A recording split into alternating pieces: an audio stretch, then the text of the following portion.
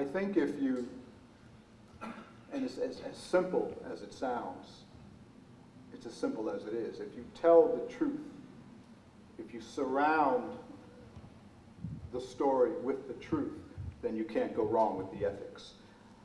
And to that case, I mean, I think some of the first clips will be Tuskegee Airmen, and we'll introduce kind of the characters and kind of the story.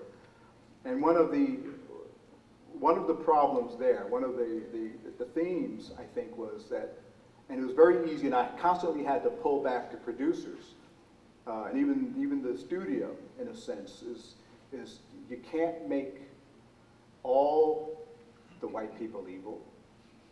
You can't make all the black people saints. That's not people. That's not real. That's not how it was. And I think it helps when you're dealing with a true story, because then you have a lot of help from the truth. Your studio, your producers, everyone will back off and say, okay, well, we can't like mess with that because he says that's true. Besides it making good sense and it fleshing out characters and it making a story,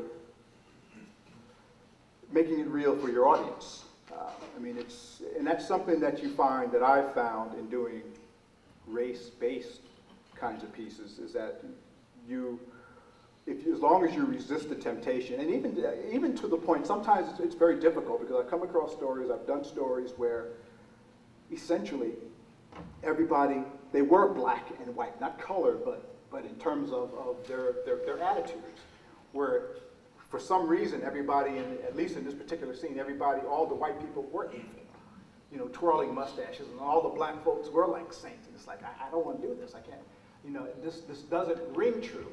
It may have been true in the scene, which is really interesting. It may have been true in reality, actually, but it doesn't. It feels false, and how it could be produced.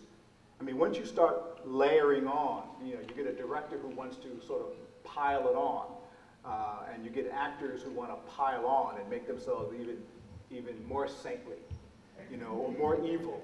Then suddenly, this piece that started out as a wonderful slice of reality, you know, becomes a caricature, and it's very easy to do when you're dealing with.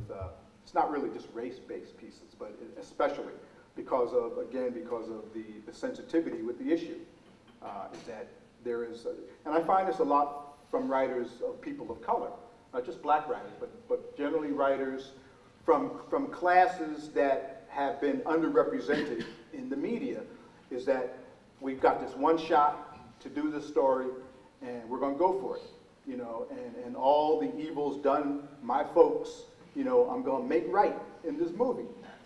And it doesn't work. It doesn't work. And I understand the pressure. I understand the anxiety and the sense that this is the only way to redress.